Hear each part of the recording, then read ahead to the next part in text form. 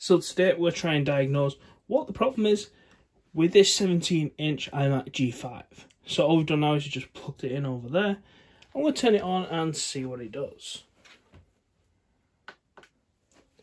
And we have a yellow light, some sounds, and the famous chime. Let's see what happens.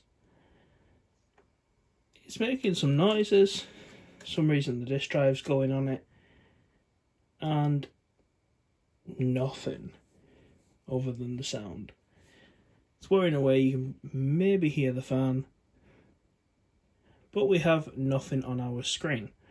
So what I'm going to do is I'm going to give it another chance. So we've powered it off again, and now let's turn it back on. With the light on the front again, chime.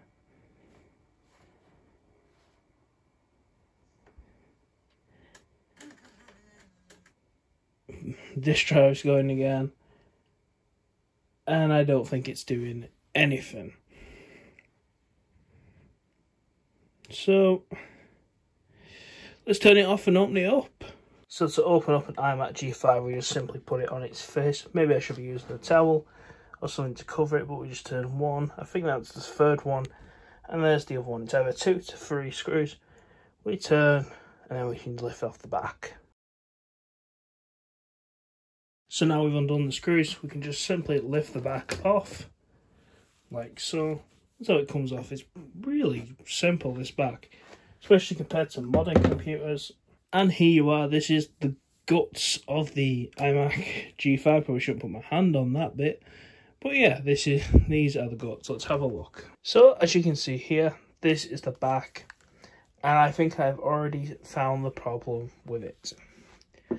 Up here, just in this bit here, you're going to see 2 capacitors. We'll zoom in and see if we can get you to show them.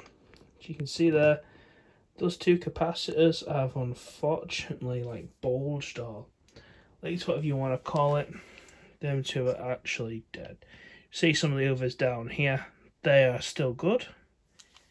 Nothing else looks to be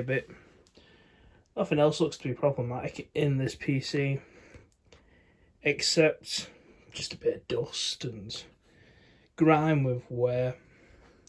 But there is one thing we can do to try and boot some life into this PC.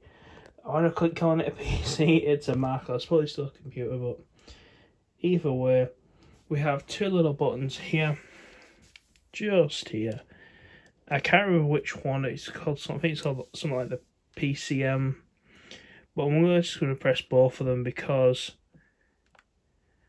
we can, and then we're going to stick it back on power and see what it does. But other than that, it looks like these do need to be replaced. That's probably the reason why this isn't working. So let's stick the back on.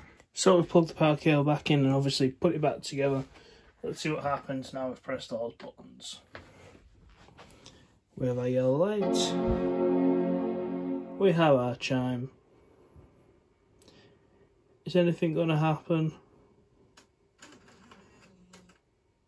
And you can see that the screen has actually come on a bit, and we can very faintly see the Apple logo. But it's definitely something to do with those capacitors, or something to do with the power system. More likely those capacitors. But that's it.